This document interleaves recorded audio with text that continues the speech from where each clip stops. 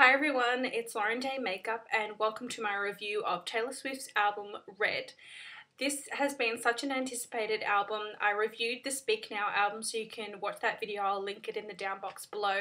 And I even had people asking me if I was going to review the Red album before it even came out. So I know you guys have been wanting to see my review of the Red album. So when I first heard that Taylor Swift's album was going to be called Red, I thought, what the F? I didn't understand the name of the title. I thought, oh my god, it's like the weirdest title I've ever heard. But basically in the little booklet for Red, she explains why she called the album Red. So she says, love is a ruthless game unless you play it good and right. And basically this album is about falling in and out of love.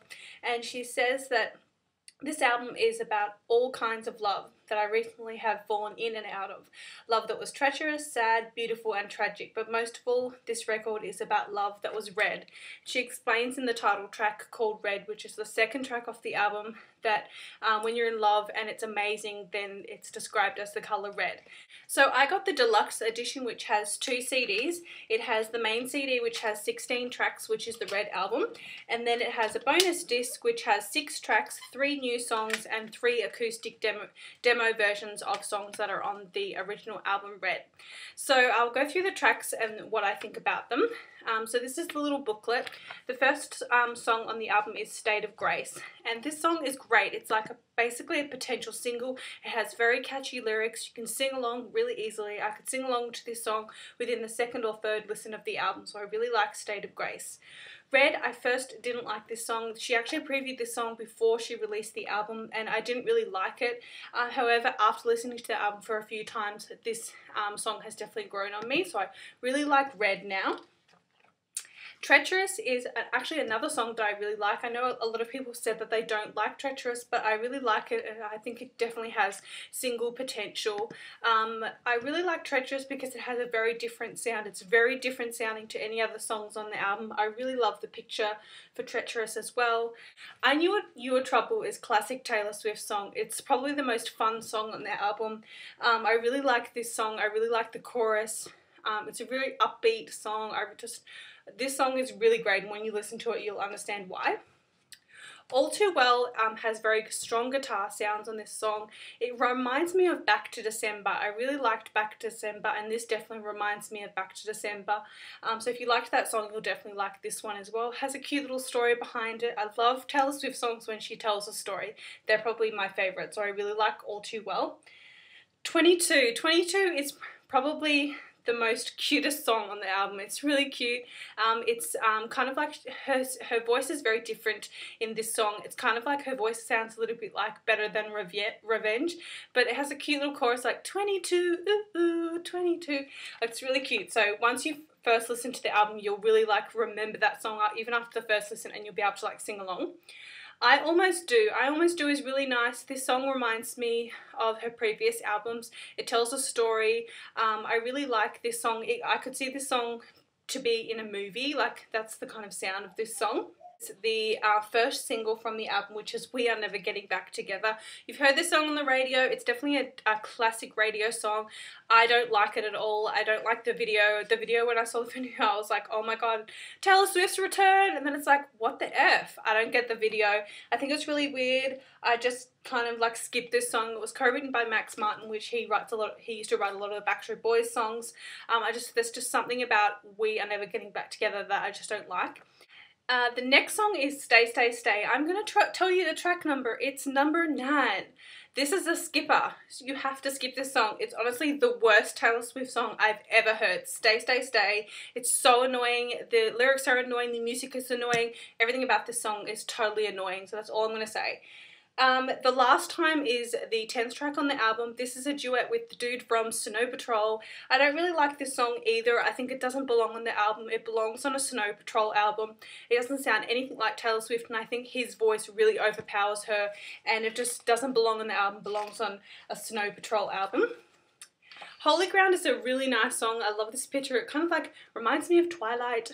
It's really nice. Holy Ground is a great song. It's actually totally different from the last time, so it kind of breaks up the album after last time finishes, this song starts. It's upbeat, you can sing along to the lyrics. The lyrics are very clear and the beat is very strong. It's very old school kind of country Taylor Swift, so if you like her previous albums, you'll really like that song. Sad, Beautiful, Tragic. I really love this one. It's like about a love affair. It's really awesome. It has no definite chorus. So most songs, like, they speed up the melody or the volume of the music in the chorus, but this really kind of just is one smooth song. There's no real definite chorus definition between the chorus and the verses. I really like it. It's probably the slowest ballad on the album, but I really love these little pictures. Oh my god, so gorgeous.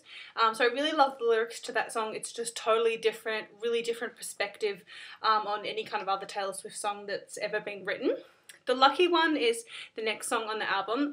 The Lucky One is cute. It's not really that memorable. It's very catchy song. You can sing along. It's kind of like a bit folky music. Everything Has Changed is one of the best songs on the album. I love this picture. Oh my god, how good is that picture?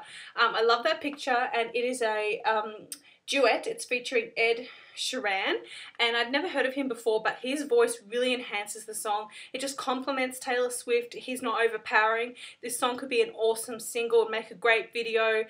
So I really love that song, Everything Has Changed. Probably one of the best tracks on the album.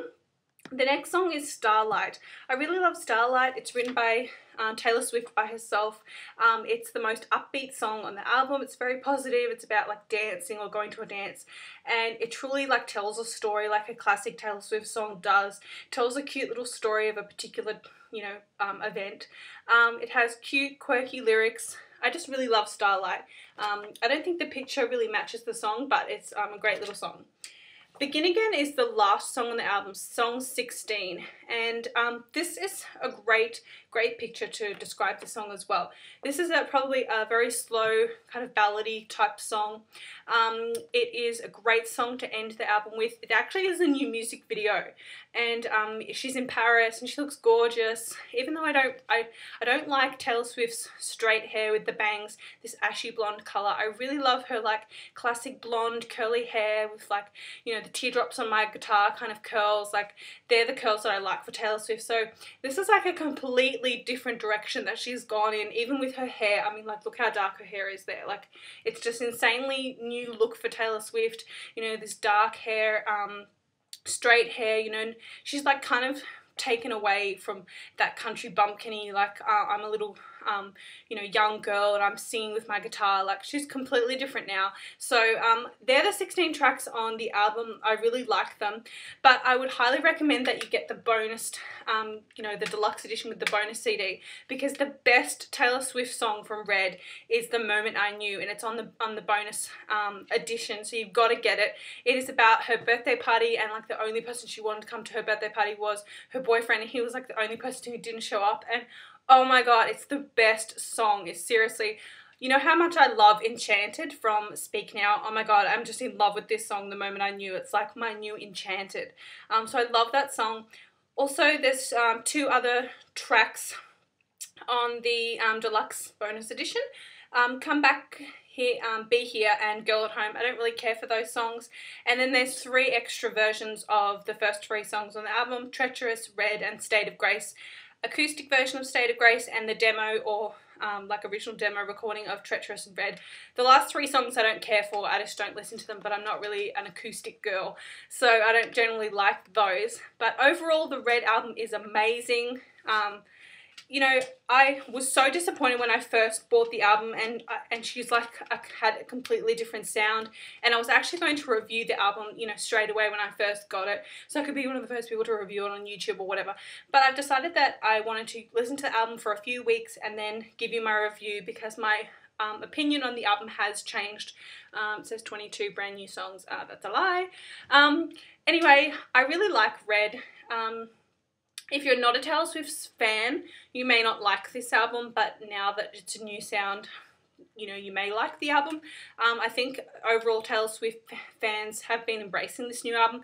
It's very kind of tween, it's for the tweens. I feel like it's a very kind of young sound overall to the album, but well done Taylor Swift, great album. I really like that you had red lipstick on in all the little pictures inside the album, and you know, you give us the lyrics every time you give us the lyrics, and the lyrics always have those hidden messages with the capital letters, so that I just really love that you really, you know, go out of your way and give the fans the lyrics, and you know, you always present us with an amazing album. And overall, I do like the Red album. It's a really great album, so if you have the chance to go pick it up, I would highly recommend it. And I hope you guys liked my review of Red. And stay tuned if you want to see more city reviews. I will be reviewing Christina Aguilera's Lotus. So excited! It's like a week to go, or less than a week to go, so I'm so excited about that. Check out my other city reviews on my channel. There's like a whole playlist, and I'll link the Speak Now review that I did also of Taylor Swift in the down bar below. But thank you so much for watching, and I'll see you guys next time.